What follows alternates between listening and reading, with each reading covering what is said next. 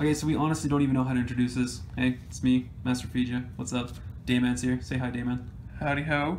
This is one of the really good rulers that came out with the Legacy Lost set. So he's just gonna take it from here. Go ahead, man. All right, so this is Lumia, the Faded Rebirth. So this one was interesting, trying to come up with something to do with it. It's a lot of the other rulers have obvious things that you play with it, like the Faria has Inheritance, the Nine-Tailed Fox has the Chimeras, you know, Soul has Ancient Magics. This one is not as straightforward.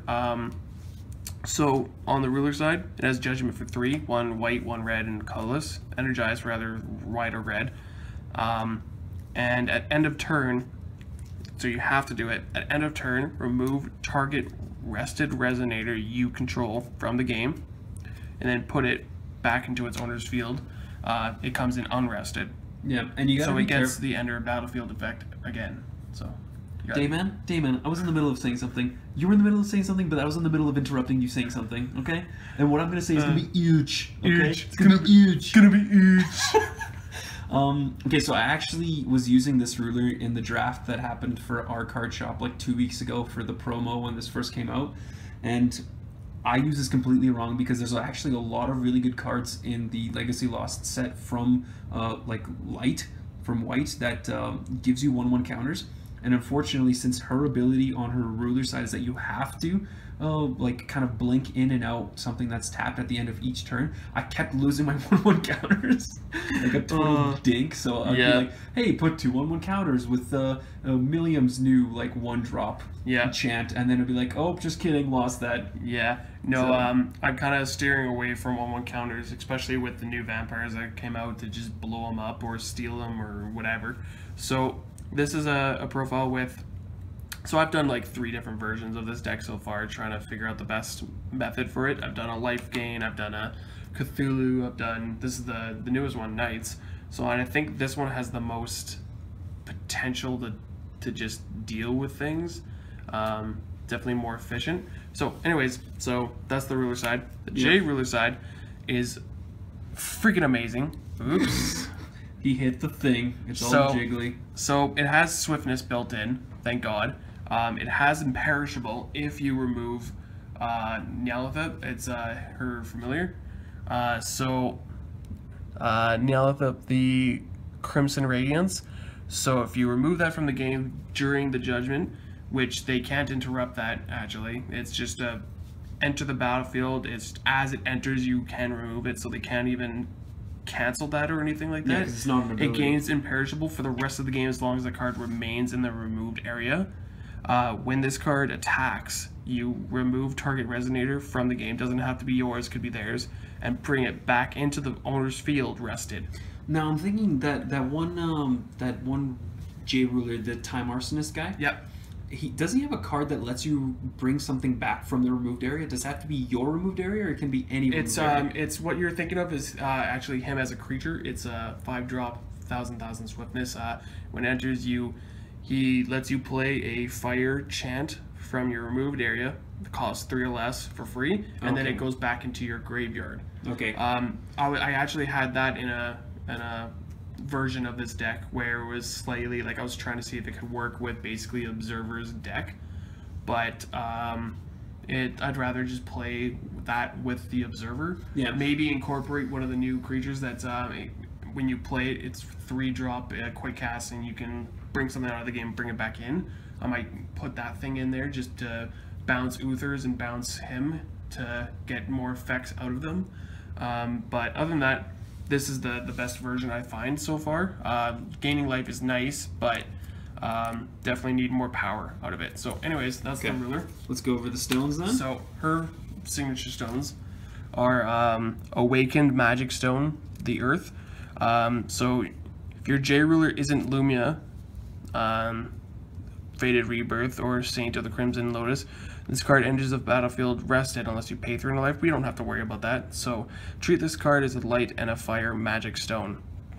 When you do Judgment of a light ruler, recover this card. So if you happen to have 3 of these out and you just tap them to do Judgment, they just untap and you can get extra use out of them, which is really nice. Great. Oh, it's amazing. So We have 3 Magic Stone of Heaven's Rift. I was thinking... Is that what the white-black one is called? Heaven's Rift? Yeah. It's pretty badass. It sounds like a metal song. I know. It's I love it. Heaven's Rift! I was, so there's 3 of these, and there's 3 Magic Stone of Scorched Bales. Christian Bales, you'd say? Scorched Bales. Christian Bales. Yes. Batman. Batman. So, you know, I was tempted to run 4 of the white and 2 of the red or something like that, but I find that this just needs a little bit of tweaking, the balances, but, you know, so far it works most of the time. Actually, in a bunch of playtests that we did tonight, he kept getting the white-black stone on the first turn, and it would just screw him because he had nothing to play. Yeah, so, like, usually you want to open with the Perceval, which is a 1-drop white, which would have been nice, but I didn't have it in my hand. No. So, you know, chances are sometimes you will miss, but that's just luck of the draw. So we have 4 Perceval, the Seeker of the Holy Grail. So this deck doesn't really play with any regalia. I find that they're kind of boring. They're just kind of like a dead card. Waste of a card. Like they have to do a lot of work to make up for, you know, not doing anything really. So Perceval looks at the top 5 cards of your deck, and you grab a Knight of the Round Table or regalia from among them, put them in your hand. I use that honestly and mostly to just grab Gawain, because you have Ruhk Eggs in here which can grab Lancelot. So you can banish this card at any time to prevent all damage that will be dealt to target J, Ruler, or Knight of the Round Table until end of turn. Really handy, and if you happen to bounce it with Lumia's effect, you can get more use out of it. And you're running 4 of those in there? Yeah, 4 of those. There's 4 Guinevere, the Jealous Queen.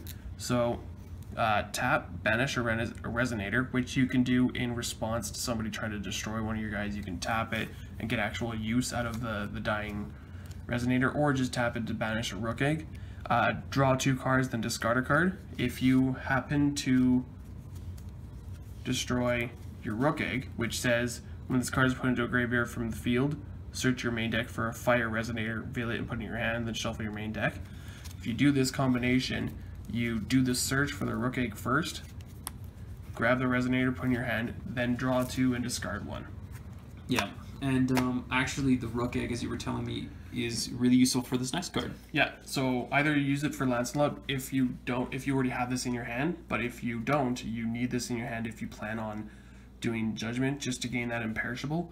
In odd situations, you know, the extra 1 might be useful for, I don't know, dealing with some things, but for the most part, it's just a tribute to pitch out of the game. So, this card has limit, so when you have a limit 1, when you attack or block with it, you remove a limit counter, and end of turn, if you have no limit counters, it returns back to your hand.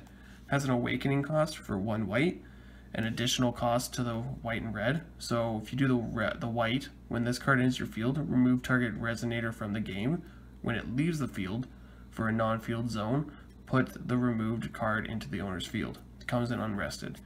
If you do the red, when this card enters your field, you may play a light or fire chant with total cost 3 or less from your hand without paying its cost. At end of turn, if there are no limit counters on this card, return it to its owner's hand. So essentially, it's red. Awakening is kind of like a free Flame King Shout, free, without the damage. Or what I would use it for is free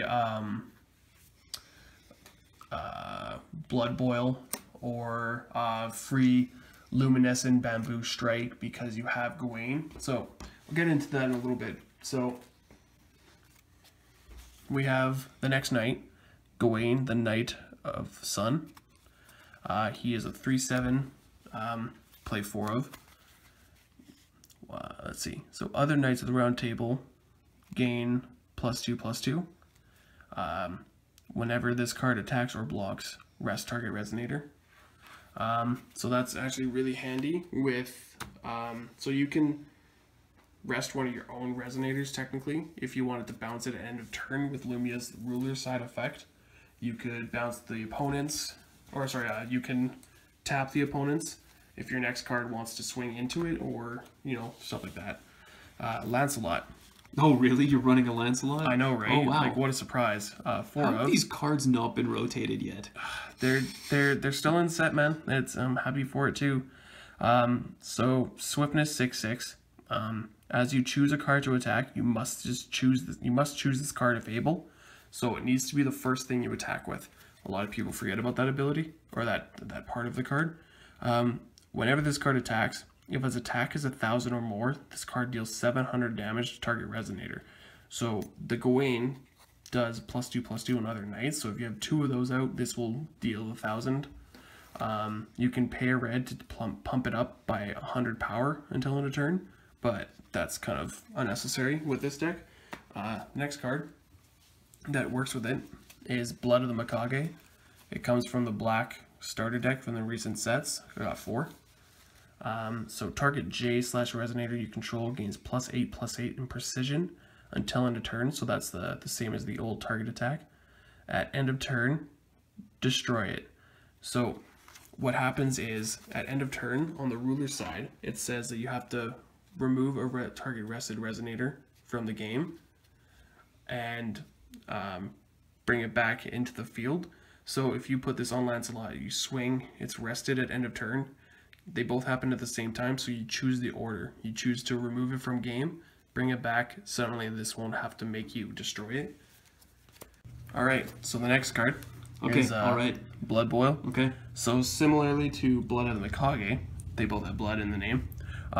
This does +8/+8 until end of turn. The next end of turn you would destroy the Resonator, but it can also double as just dealing 600 damage to your opponent, and they cannot gain life until the end of turn.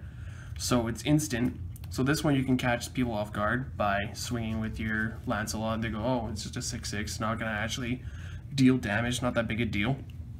And then they decide not to block, so you instant this, give it the plus. Suddenly it's significant damage, and you can zap something on their side of the field. So does it do the 600 and buff something? It's either or.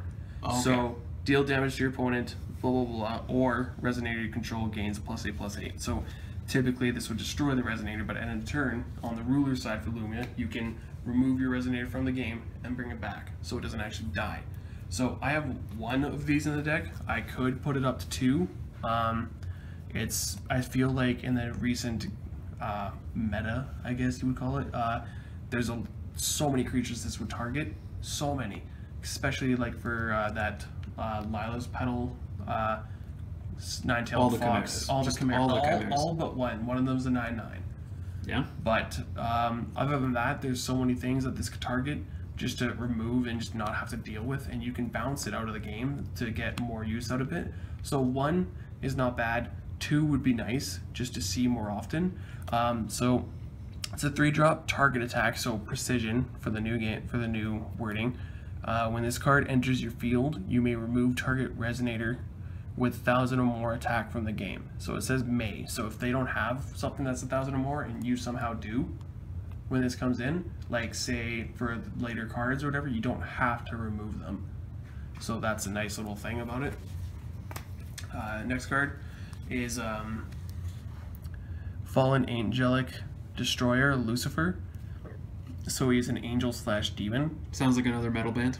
Fallen Angelic Destroyer. So he can be your angel, but he can also be your devil. He is also the nighttime shift manager of Hot Topic. So I run 3 of them in the deck. When this card enters the field, your opponent banishes a Resonator. I don't actually have the moon mana, so this whole ability here to, basically gain life equal to the damage dealt isn't really going to be that big a deal, but, he shall be your angel and he shall be your demon. It's just, Yeah, and the funny thing is that when he's working at Hot Topic, his name is actually Chad, but he was like, call me Lucifer. And he always is shirtless. It doesn't matter. Pretty much. It doesn't matter. Pretty much. He reminds me of that meme. I can be your angel. I can be your devil. God, every time I see that I cringe, but then I have to laugh. I just have to. Yeah, I just have to. So anyways, so we have Celestial Winged Seraph. It is a 5-drop angel. When this card enters your field, you may search your main deck for an angel Resonator with total cost 4 or less. Put it into your field, then shuffle your main deck. When this card attacks, you gain 300 life for each angel you control. So there's 2 of these. You could go 2, you could go 3 if you don't want to play the next card in it. So playing that grabs you Lucifer, which is really handy. Drop it in, Lucifer makes them banish. At end of turn you could bounce Lucifer out and makes them banish again, or do it to the angel and just get another Lucifer. Alright, so the next card is Arthur Pendragon, King of the Round Table. So he is a Knight of the Round Table. This card cannot be targeted by darkness or fire spells or abilities, so it can't be targeted by your own rulers. Remove them from the game and bring it back in. Resonators your opponent's control must attack this card if able. So you can tap him to give himself, so target Resonator gets plus 800 defense until end of turn. You can give it to himself to make him an even 2000. So everything has to swing into him when he's tapped, which is really nice. Alright, and the last card is Luminescent Bamboo Bullet. So for 2, destroy target rested Resonator.